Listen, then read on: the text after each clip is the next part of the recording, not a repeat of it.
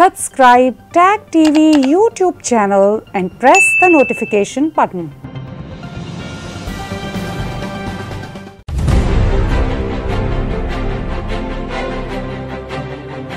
People have to live in unity. We are still in transition.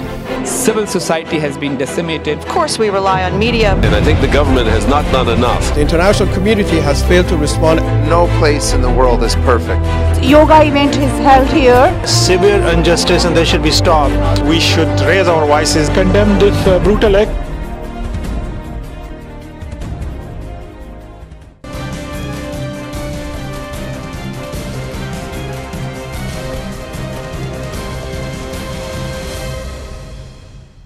Hello viewers, welcome to Newsweek South Asia, a show that talks about breeding of terrorism and its impact on South Asian nation.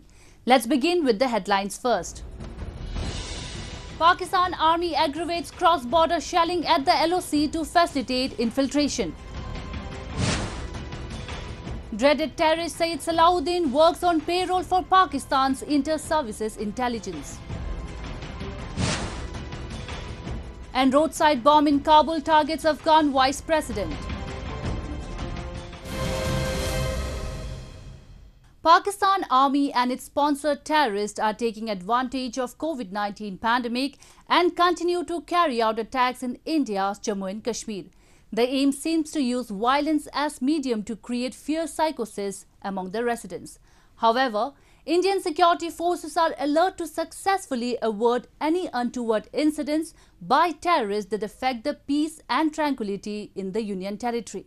Our report. Taking advantage of mountain range and intense jungles, the Pakistan Army has been violating ceasefire along the line of control in Jammu and Kashmir. The shelling from across the border is severely hurting the villagers living on the border. Pakistan has violated ceasefire over 3,200 times this year so far. In 2019, Pakistan had violated the truce deal 3,168 times, while the number was 1,629 in 2018. Villagers say they are scared because of regular ceasefire violations by the Pakistan Army. धारा 370 जम्मू कश्मीर से हटाया गया, तब से जो पाकिस्तान है बुखला गया है और आए दिन जो भारतीय चौकियों को तो निशाना बनाता है, साथ साथ जो यहाँ के जो सिविल लोग हैं उनको भी निशाना बनाता है, तो लोग जो हैं हमारे बहुत यहाँ डरे हुए हैं. The aim of ceasefire violations by Pakistan Army is also to provide a cover to terrorists to infiltrate into Jammu and Kashmir. Since the abrogation of Article 370 on August 5, 2019, Pakistan is frustrated as Kashmiri separatists are cornered and anti-India propaganda in the Union territory is almost broken down. Ceasefire violations by Pakistan are indicative of an act of desperation by the Pakistan military. The Union territory of Jammu and Kashmir is fast returning to normalcy as it existed before the onset of terrorism in the mid-80s. This has been made possible through the elimination of a large number of terrorists, especially the terrorist leadership. For Pakistan, the only way to keep the fires burning in Kashmir is by sending in more terrorists. And to do so, they need to divert the attention of Indian troops who are guarding the border by cross-border firing to assist the terrorists in getting through. Many dreaded terrorists who were operating at the behest of Pakistan are already eliminated by the Indian security forces. Indian intelligence agencies are also working in a coordinated manner to bust the hideouts of terrorists in Jammu and Kashmir. Recently, security forces recovered a cache of arms and ammunition during a search operation at the line of control in North Kashmir's Baramulla district. It includes 2 M16 rifles, 2 pistols, 4 magazines of M16 rifle, and 4 pistol magazines. ये general area खनेतर top जो है वहाँ पे ये operations launch किया था और during search हमें काफ़ी असला और बारूद जो है वो बरामद किया गया है। इसमें 2 पिस्टल्स हैं, उनके साथ 4 मैगजीन्स हैं और 50 राउंड हैं, AK के 5 जो हैं वो मैगजीन्स हैं, 270 राउंड हैं, 4 चाइनीज़ ग्रेनेड हैं, 2 जो हैं वो वायरलेस सेट हैं, एक बाइनाकुलर है और इसके साथ जो एक HM का जो ऑफिशियल जो उनका पैम्पलेट है वो भी इसमें हमें मिला है। The newly formed Union territories of Jammu and Kashmir and Ladakh are witnessing rapid development since the abrogation of Article 370 and 35A. The prevailing peace and development has frustrated Pakistan, and now it is trying all possible means to unleash chaos and violence in the region. Since its inception, Pakistan remains a safe haven for dreaded terrorists who have been responsible for carrying out terror attacks in India. Unfortunately, Islamabad has long been denying its active involvement for sponsoring these terrorists. A recent document accessed by Indian security agency has exposed Pakistan's ugly reality, which shows that Hizbul Mujahideen chief Sayyid Salahuddin not only enjoys complete freedom at the behest of Pakistani establishment, but also serves as bona fide official of Pakistan's inter-services intelligence. A report. These visuals are the chilling reminder of the patronage that the terrorists receive in Pakistan. This man enjoying a VIP treatment from Pakistan's establishment is Sayyid Salahuddin, the supreme commander of Hizbul Mujahideen, a terror organization which is responsible for carrying out anti-India propaganda and multiple terror attacks on Indian soil, especially Jammu and Kashmir. He also heads the United Jihad Council and umbrella organization of several Pakistan-based terror outfits such as Lashkar-e-Taiba and Jaish-e-Muhammad. Salahuddin is not only one of India's most wanted name, but also a specially designated global terrorist by the US State Department. However, his anti-India designs received a major setback after the removal of Article 370, as Indian security forces successfully eliminated several Pak-backed terrorists in the valley. Extremely disturbed over the elimination of top commander of Hizbul Mujahideen in Kashmir, Riaz Naiku, Salahuddin was also seen holding condolences meet for him in Rawalpindi, Pakistan. कि हमको बहुत बिलखुसूस हिज़्ब क़यादत बहुत दिली सदमा हुआ, लेकिन दोस्तों बुजुर्गों, ये शहादतों का सिलसिला पहले दिन से चला आ रहा है। सिर्फ 1 जनवरी 2020 से आज तक 80 मुजाहिदीन इकराम जाम शहादत नोश कर चुके और सब के सब आला तालीम याफ्ता थे। हिज़्ब के अलावा बाकी बरात तंजीमों से भी वाबस्ता थे। मुजाहिदीन ने भी हालिया हंदवारा राजवार की कार्रवाई में दुश्मन का कमर तोड़ दिया है, लेकिन ग्राउंड रियलिटी यह है कि इस वक्त दुश्मन का पलड़ा भारी है। Sayyid Salahuddin has long been a key for Pakistan in its evil agenda of abating terrorism in India. He crossed into Pakistan from Kashmir in the early 90s to receive arms and training, and since then he has been working in cahoots with Pakistan's inter-service intelligence in fueling militancy in Kashmir, training and arming youth before sending them back to the Kashmir Valley. Though Pakistan keeps denying this fact, a Pakistani document procured by Indian intelligence has yet again made the claim hollow. The document issued by Directorate of Intelligence of Pakistan government has itself accepted that Hizbul Mujahideen chief indeed works for ISI to facilitate terror activities in India. The document also mentions that Salahuddin is a bona fide official of the ISI and hence should not be unnecessarily stopped at security checkpoints. I would say that's a very strong piece of evidence which the Indian intelligence agencies have been able to get their hands on to, and it's definite proof that Sayyid Salahuddin is working for the ISI. There's a certificate which has been given by the ISI which gives out his car number also, so he doesn't have much of a problem in getting across to the ISI premises or wherever he wants to travel, and he's not searched too much. Well, Pakistan has been in the grey list of Financial Action Task Force since June 2018 and was given a warning in February this year to complete a 27-point action plan by June 2020. However, the FATF extended the June deadline till the next plenary meeting due to COVID-19 pandemic, which is likely to be held in October this year.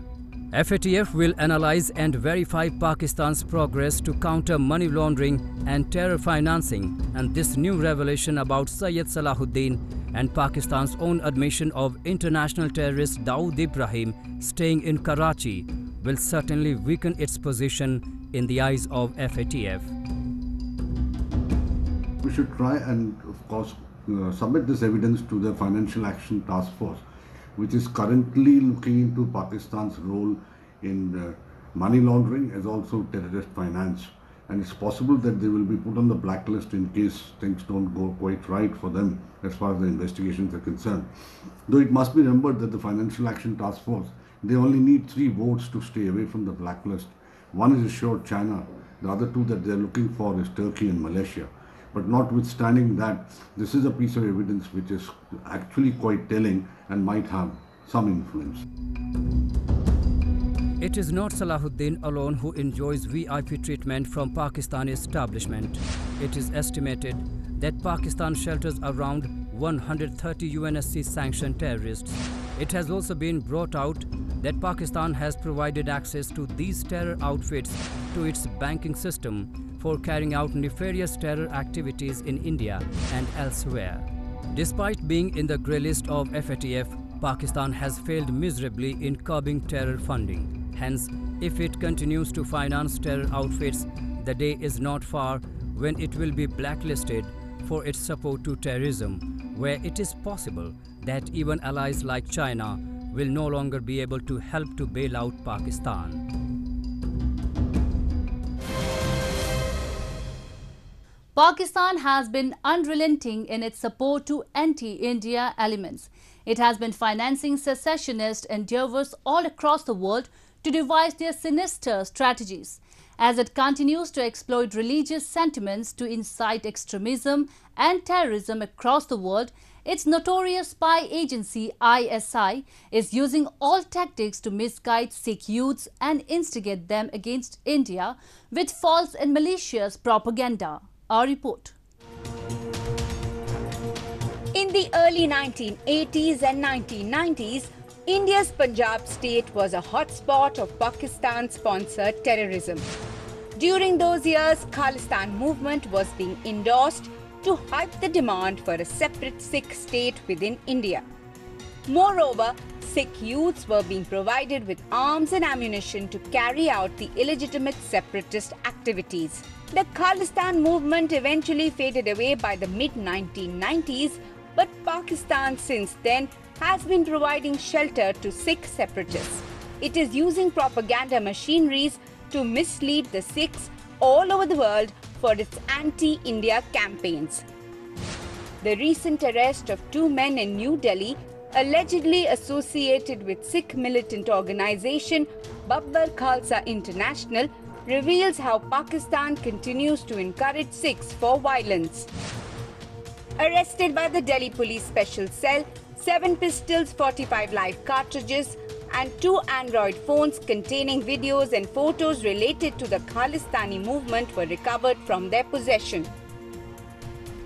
According to the police, they were conspiring to commit targeted killings in northern India on directions of Khalistani leaders sponsored by Pakistan's intelligence agency. Having failed to create chaos and mayhem in Jammu and Kashmir, Pakistan is now desperately trying to revive Sikh militancy in Punjab. The 2 Khalistan Babbar Khalsa militants who were arrested have clearly indicated that they were about to undertake large-scale killings in northern India to ensure that the Sikh youths get radicalized. In the Pakistani genes and DNA, there is absolute total hatred for India, and they will go flat out to try and destabilize India, to try and create chaos and mayhem in India, but they are not succeeding. Pakistan maintains a dual policy of promoting terrorism and hate among communities with an aim to propagate violence. Though India's northern Punjab state is prospering, the pro-Khalistan separatists settled abroad are making repeated attempts to grab the attention of the world Sikh community by indulging into violence. This man, Gurpatwant Singh Pannoon, is said to be the organizer-in-chief of the anti-India rallies, propaganda in Europe and America. His organization Sikhs for Justice, which has constantly been drumming fake Pakistani narratives, has already been banned by New Delhi. His teams, under the direct instructions from Islamabad, had also overworked to fuel and propagate the secessionist referendum 2020 agenda that sought a separate homeland for Sikhs from the sovereign territory of India.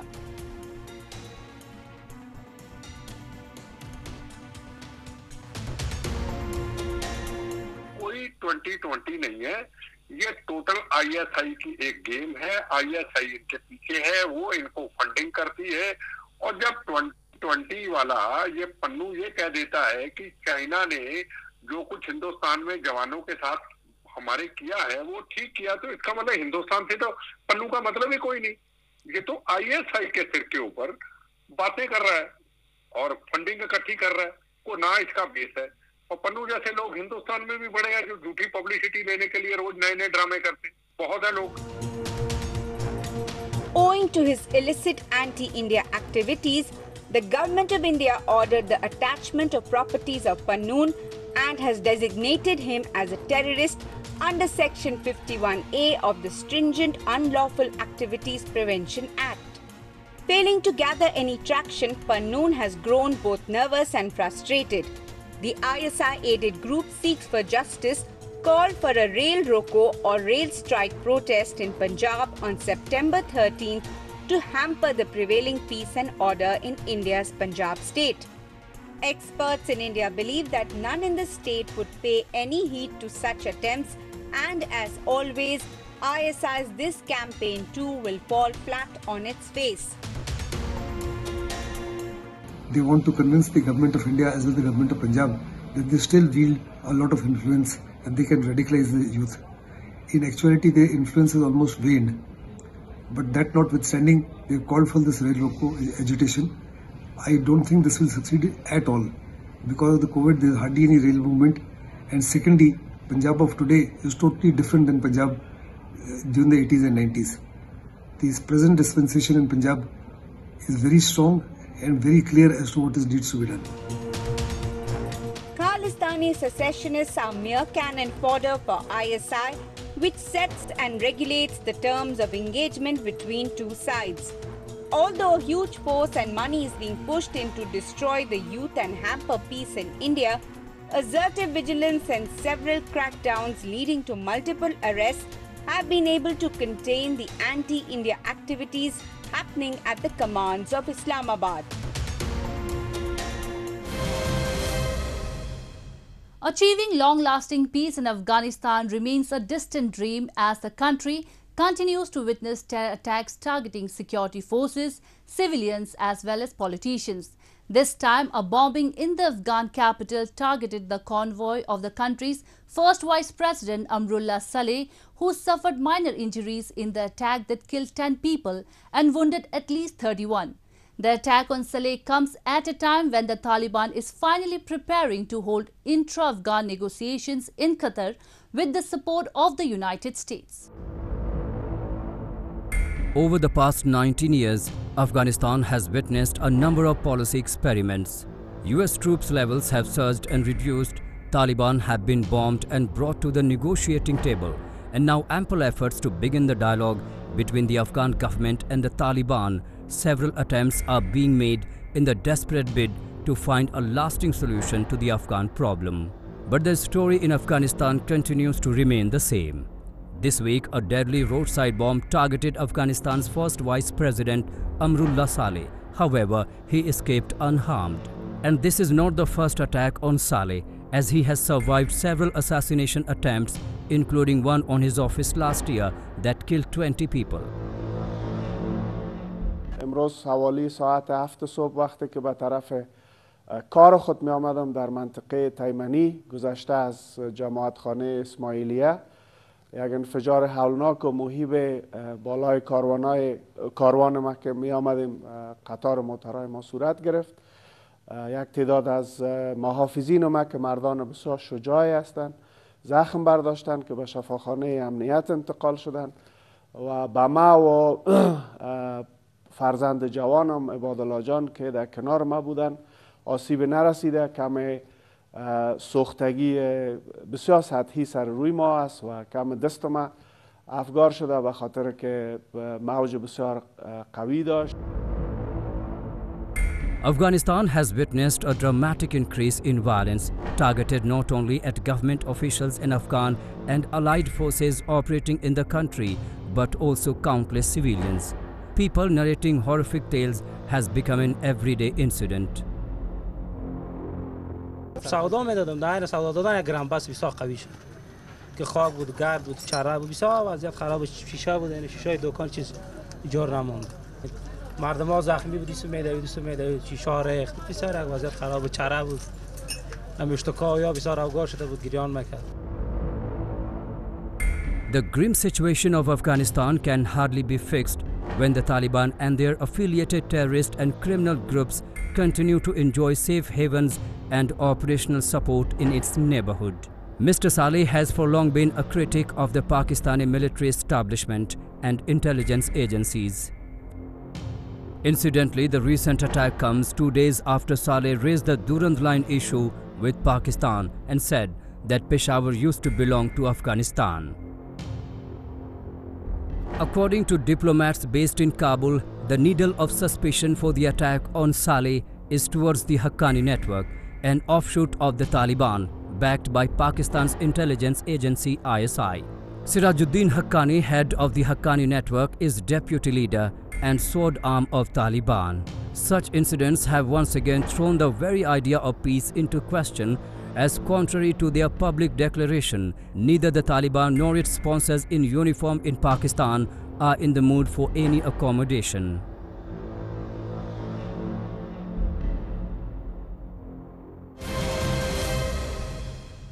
And with that, we come to the end of this edition of Newsweek South Asia. We will be back next week with more news and views from the subcontinent. Meanwhile, do keep writing to us at nwsa@ani.com. This is Yeshi signing off on the behalf of the entire production team of Newsweek South Asia. Goodbye and take care.